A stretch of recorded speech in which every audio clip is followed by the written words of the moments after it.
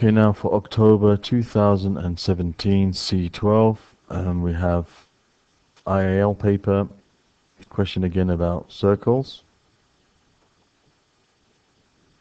The circle C has this equation, write down the coordinates of the center of C and the exact values of the radius of C. Well, that's pretty simple. Remember, it's in the form x minus a squared plus y minus b squared equals r squared.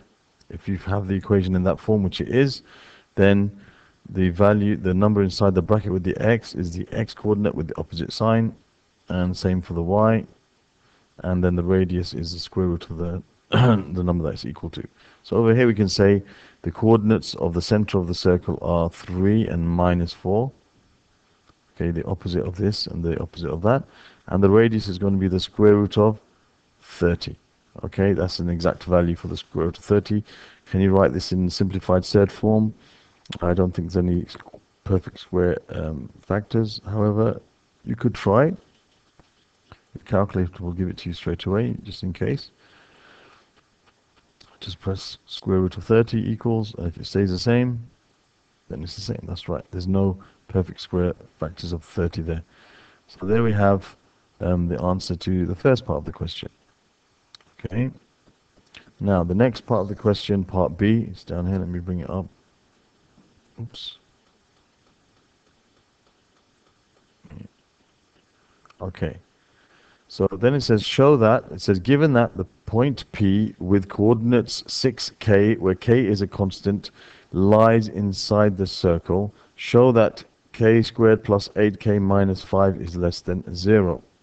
Okay, so we have the center of the circle is at 3 minus 4. Okay, so let me just make a little sketch here.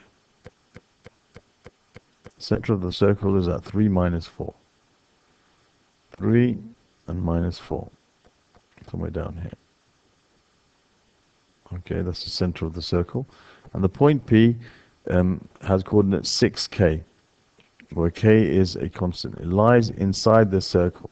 Okay, so what we could say here is the distance between the center of the circle and 6k must be less than the radius if it lies inside the circle. Okay, so the distance from O to the point P, okay, supposing the circle is around here, let me just... Supposing the circle's like this. If the point P lies inside the circle, say that's a point P somewhere like that, 6k, and this distance here must be less than the radius of the circle. So we could use, I guess, the distance formula. We could say that we have the point 6k, and we have the center of the circle, which is the point 3 minus 4, and the distance between those two must always be less than 30 if it lies inside the circle. Okay, so let's now use our distance formula. We know the distance between these, the distance between the x values, let's say 6 minus 3. So you have 6 minus 3 squared, the square of the distance between the x. Okay, that's that distance there, plus the square of the distance between the y, so it's k minus minus 4, which is k plus 4 squared. That's the square of that distance here, is equal to the radius squared. So we know that this must be less than the square root of 30 squared, which is 30. So we've formed an equation, okay, from the information given. So let's just move this down a bit.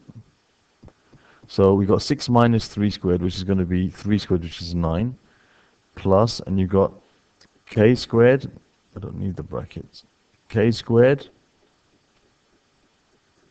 plus 8k plus 16, and that's less than 30. Okay, so there we have a quadratic inequality. Let's now bring everything to one side. You have k squared plus 8k, and you got 9 plus 16, which is 25, minus 30, which is minus 5, is less than 0. K squared plus 8k minus 5 is less than 0. See, we've shown that now. Okay, and then part C tells us to go ahead and solve the equation as far as I remember. Yes. 1 second. So part C is telling us to continue on and solve the equation. Okay, so let's put everything in the right place. So now, hence find the exact set of values of k for which p lies inside the circle C. Okay, so we know now we have to solve this inequality and find the values of k for which it's true, basically. That's what they're asking us to do. So we're going to solve this quadratic inequality. So the first step for us to solve the quadratic inequality is to find what's called the critical values. Okay, that's where the values where k equals 0. So you're going to have to take this k squared plus 8k minus 5 is equal to 0. Now it says find the exact set of values. So that's given me a clue that I think that this is not able to be factorized.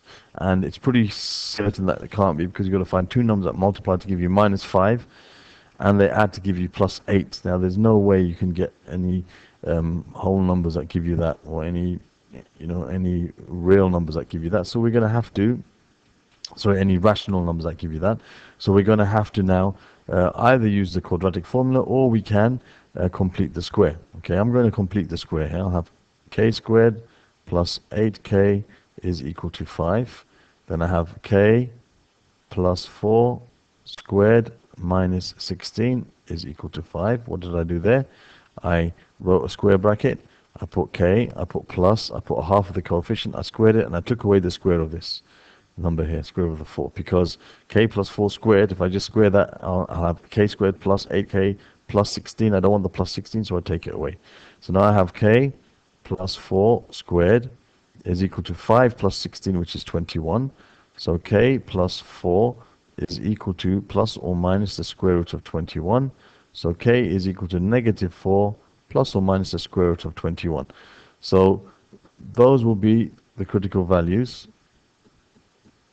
You're going to have a number which is going to be positive and a number that's negative. Minus 4, let's see, the square root of 21 is going to be more than 4, isn't it?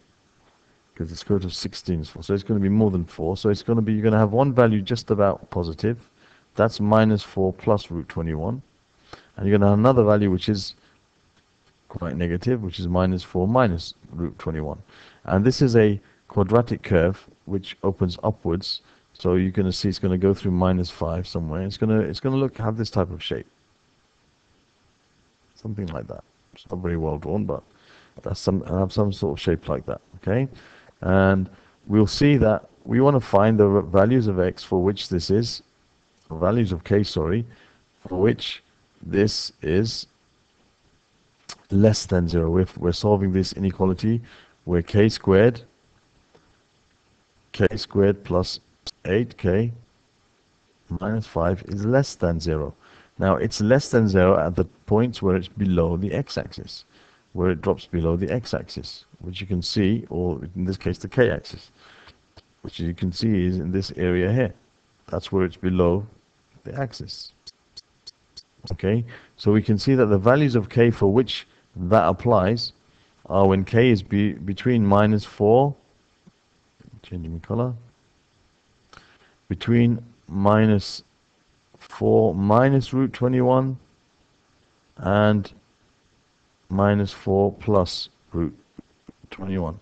That is the solution set of this problem. Those are the exact set of values of k for which p lies inside C. Okay, so it's just solving that quadratic inequality that we formed when we basically worked out that the distance between the center and the point P must be less than the radius, which is root 30. Thank you for watching.